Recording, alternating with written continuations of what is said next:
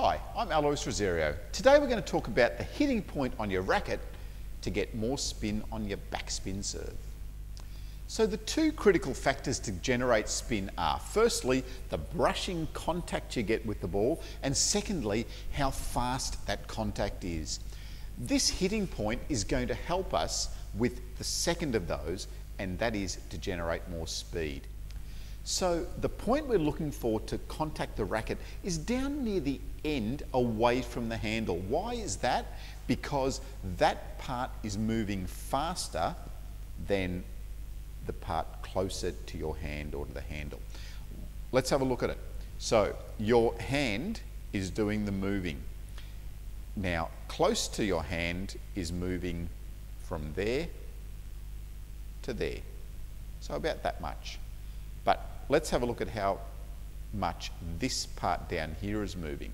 It's going from there all the way to there. So it's moving that much in the same amount of time.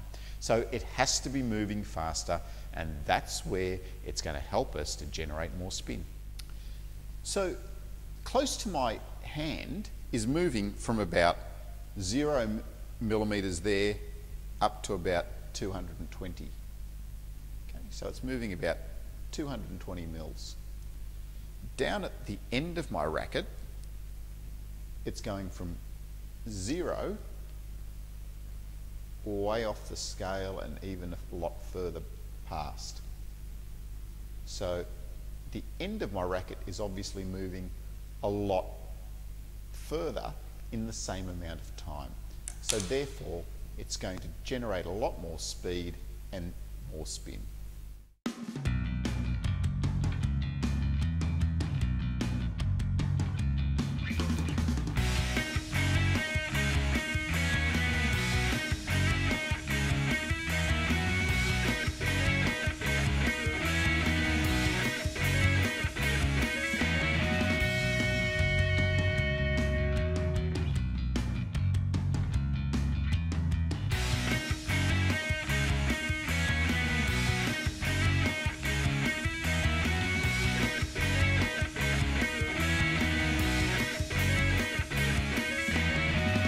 So after doing some serves, you can see where the ball's been hitting on my racket, down in near the end of the racket there.